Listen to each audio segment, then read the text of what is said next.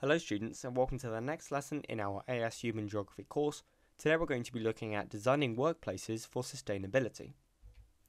Sustainable workplaces.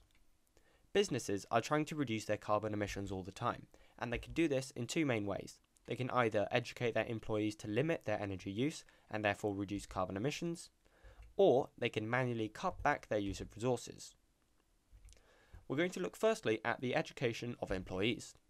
The Carbon Trust, which is a charity working with businesses to cut energy use, helped Marks and Spencer to help them educate their employees to reduce their use of energy. They train employees to educate them on energy-saving techniques. They run energy-saving awareness campaigns in the workplace, such as the use of stickers and posters to remind people to use less energy, and the use of running carpool initiatives, which help people remember to cut back on their use of fossil fuels when they're driving their car. They also allow some employees to work from home, so less energy is used by having to travel all the way to work. The company now emits 30% less carbon emissions than in 2002, so you could say that it was a success. Cutting back on energy use. The Carbon Trust also helped Manchester United, a football club, to cut back on the amount of energy their stadium was using.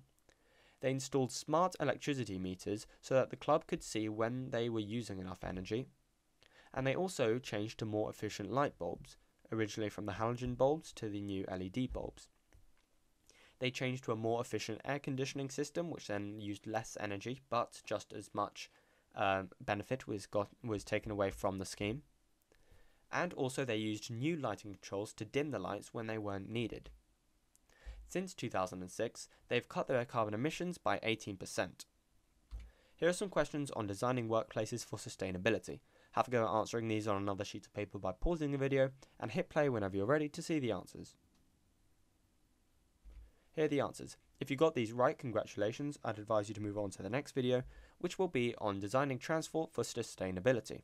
As always, thanks for watching, and I'll see you next time.